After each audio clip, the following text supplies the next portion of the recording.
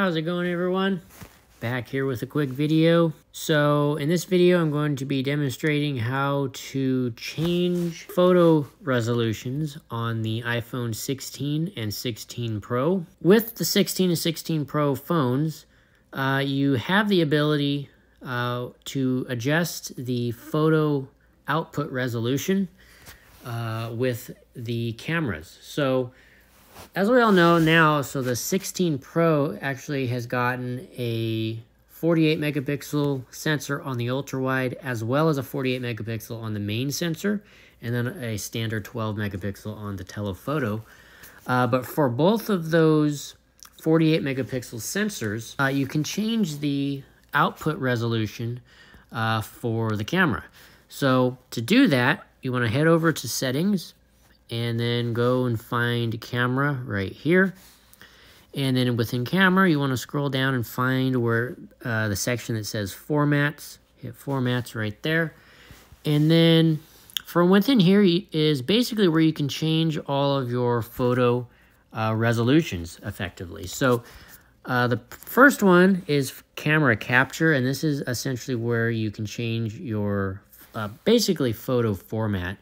And you can do high efficiency or most compatible. I like to do most compatible because it outputs a photo in a JPEG file rather than the high efficiency photo format that Apple has for that.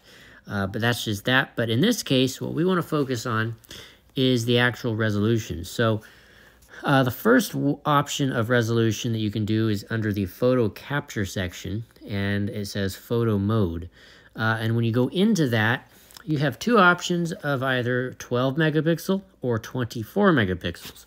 So you can basically choose the output image because of the fact that with these 48 megapixel iPhone camera sensors, they don't by default output a 48 megapixel file. But what it does instead is it bins down the photo file or the image file to a lower resolution, but still retains most of that 48 megapixel image detail, essentially to try to save storage space and file size.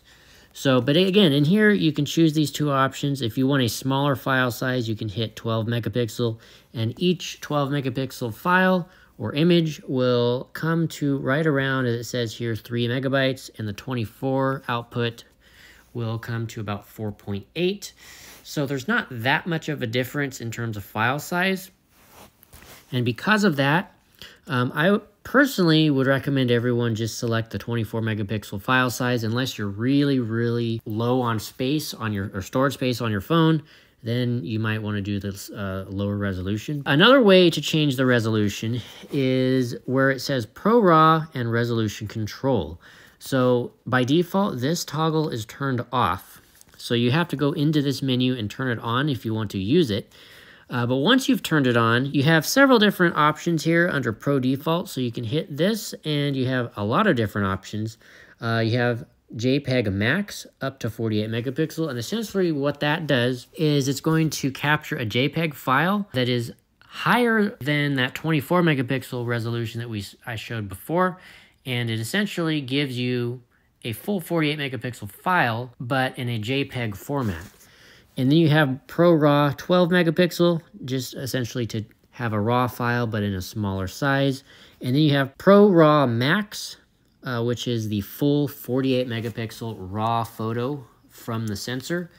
That is ideal for those that you want to have the raw image data to photo edit in a program or application such as Lightroom to change exposure and contrast and things like that after the fact.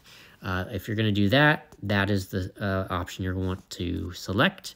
And then you have Pro RAW format.